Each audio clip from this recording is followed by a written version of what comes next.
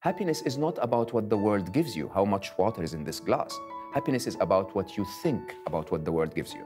If you think about it properly, you will always see there is something to be grateful and something to be happy about.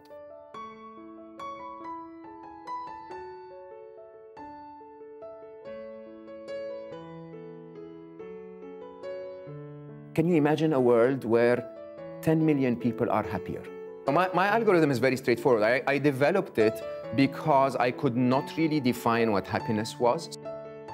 So I took as many arbitrary points of data where I felt happy and tried to find what was common between them. What was common between them was the equation of happiness. And it is this: happiness is equal to or greater than the difference between the way you see the events of your life and your expectation of how life should behave.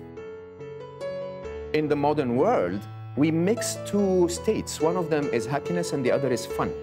Happiness is that peaceful contentment feeling of, I like the world as it is right now. Fun is the modern world's replacement of happiness. It's, when I am unable to reach that state of happiness, what I do is I go out on the weekend and I go to a party and boom, boom, boom, boom, and my brain stops thinking. As long as it stops thinking, I think I feel happy. Happiness is not about what the world gives you, how much water is in this glass. Happiness is about what you think about what the world gives you. If you think about it properly, you will always see there is something to be grateful and something to be happy about. I think losing Ali was the call to action.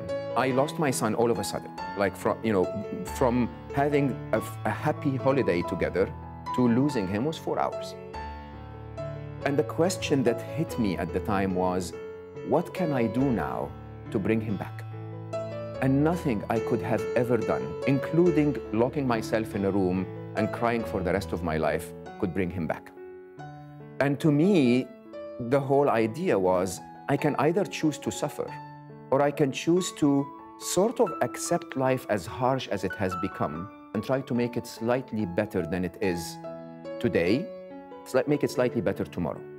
So the way I did it was very interesting. I basically set myself a target. I said, wouldn't it be amazing if I can reach out to 10 million people and just give them that message?